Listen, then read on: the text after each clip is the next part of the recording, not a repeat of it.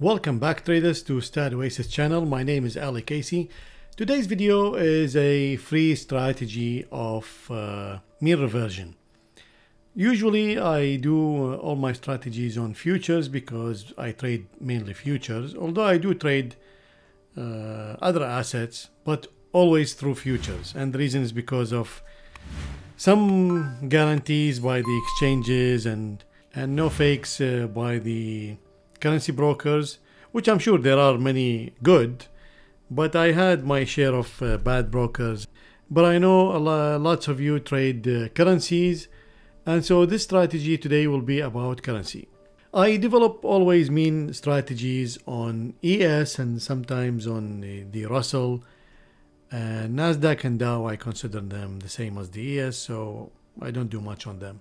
The reason is because the ES, which is the S&P 500 index, it's mainly a mean reversion market, meaning the character of this market, it's mean reverting. Yes, it goes up, it goes down, but it always goes up with a cycle around the mean, and it goes down with the same thing, with a cycle around the mean. Now in currencies, the same thing is there. Some currencies have a characteristics of trend following and some of them of mean reverting. Now today we're not going to go over how to find out, but probably I'm going to dedicate one video to show you how to find the character of the market. Mainly, is it mean reverting or is it trending? In currencies, the Canadian dollar is a mean reverting currency, not against all pairs. So the best pair to get it with the Canadian dollar is the New Zealand dollar. So New Zealand against Canadian, this is a very mean reverting pair. You will have a high chance of success developing mean reversion strategy on this pair. Same like you will have high probability of success developing mean reversion on the S&P 500. Okay, so how we will start this? So we'll go Algo Wizard and let's set the engine. So I use TradeStation, and let's use Forex, and let's see, New Zealand, Canadian. So because the Forex is more active than futures, because it's traded 24 hours all over the globe, although the futures are traded the same way, but still currencies have more active periods in 24 hours. Whereas for example, the S&P 500 has a pronounced period of activity in the morning, Eastern Standard Time, and then some activity around before closing, and then probably you will find 1 to 2 a.m. It's also a little bit active because of Europe, but not really as currencies. And that's the reason we're gonna pick a hourly time for the currencies, because it is more active than the futures. So this is the data I have. Trading option, there is nothing, and we will use one lot to test our theory. You can use RSI, which I use all the time, and this time I'm going to introduce you to something else. So most of you heard of Bollinger bands, and if not, I'll show you what they mean. So Bollinger bands is basically a simple moving average or exponential moving average. This is the line in the middle, and then you have one envelope, upper channel and lower channel, and those will be based on percentage or standard deviation. So Bollinger Band is not the only indicator that can have an envelope, but we'll use Bollinger Band today. Usually Bollinger Band come with 20 period simple moving average and 2 standard deviation on the upper channel and 2 standard deviation on the lower channel. Now there are many variations you can do on this, but let's stick with the basic definition. Here is another definition. You can see a video on it. And so the Bollinger Band is a moving average with upper Bollinger Band, which is typically 2 standard deviation. So the idea is you go long when the price breaks below the lower channel, and you will go short when the price breaks above the upper channel, and you take profit somewhere in the middle, which is usually the SMA. So from the graph you can see that the further the channel away, the less noise you're going to face and the less trade you're going to make. So the further the channels are, the less trades you're going to have and the less noise you're going to have, and the closer they are, the more trades you have, but the more noise you'll have. And noise meaning you will have fake trades. So let's build this in StrategyQuant X. So we'll pick Bollinger Bands. So it's based on the close. Of course you can do many variations, but let's do the typical. Now the typical is 20 and 2. So since we are using the hourly, I don't want to get all the noise in. So we need to get rid of the noise.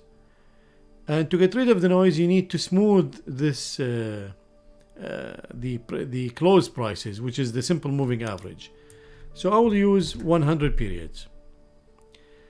And again, to minimize the noise, because based on this, if this is further away, then theoretically you should have less signals. Actually, let's do it now. Let's do 2.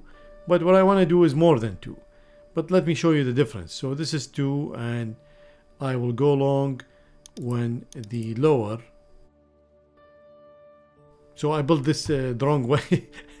This should be the close. When the close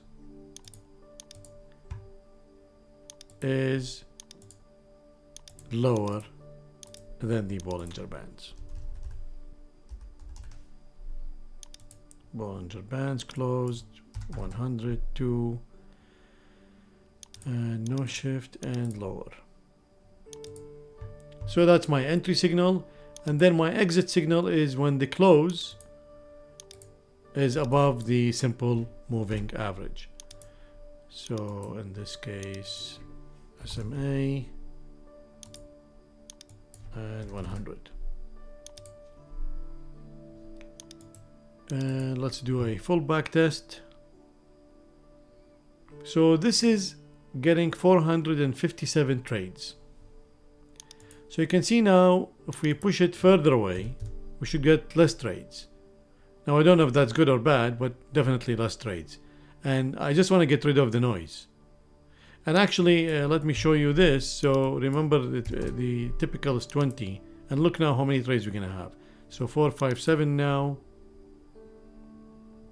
And look at this. It's more than double. So to get rid of the noise, just increase the moving average, and let's increase the standard deviation.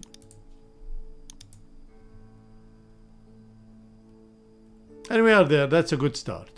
The entry is now 325 trades. That's about a quarter less than before, and it looks good as a start. Now also the exit, obviously the more you add. So let me try this at 150. So let's see, now we have 325 trades.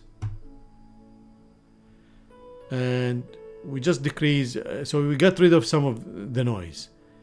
And also this enhances our profit. Obviously noise does affect the profits. But it's a balance, because you don't want to end up with 5 trades. So let's do now 3 standard deviation. And now we are almost half the trades. But I don't see any benefit. I don't see a lot of benefit here. So let's go back to 2.5. And let's see what 200 does here.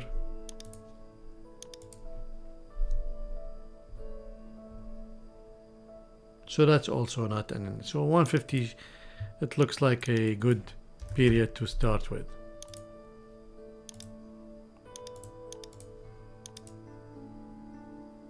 And this was shifted, so I removed the shift. And so this is a good start. Now you can add maybe profit target, stop loss. Also you can add a regime filter. So a simple regime filter I can do is Kaufman efficiency ratio. Let's say let's pick 5, and let's see, let's try 0.3 first.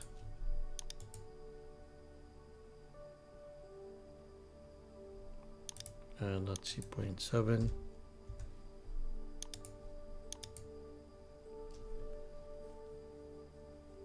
So a little bit less trades. So let's go the opposite way.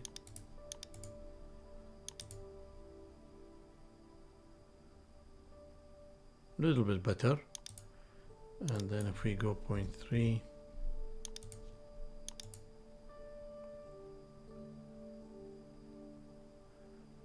So we lost half the trades. So I don't like that. So let me try 5, somewhere in the middle. So this looks good.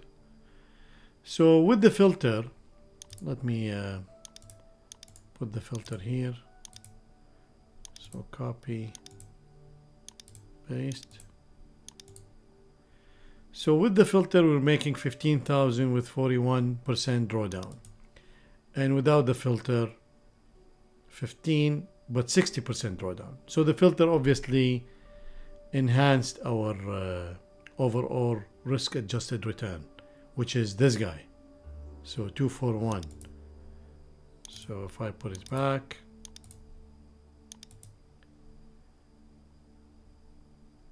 you can see now it's 277. Okay, so I forgot to change this moving average to 150.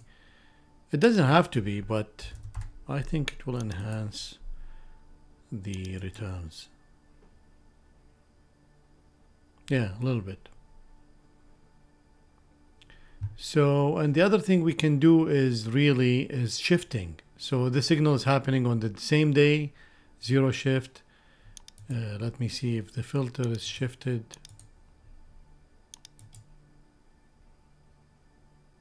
Nope.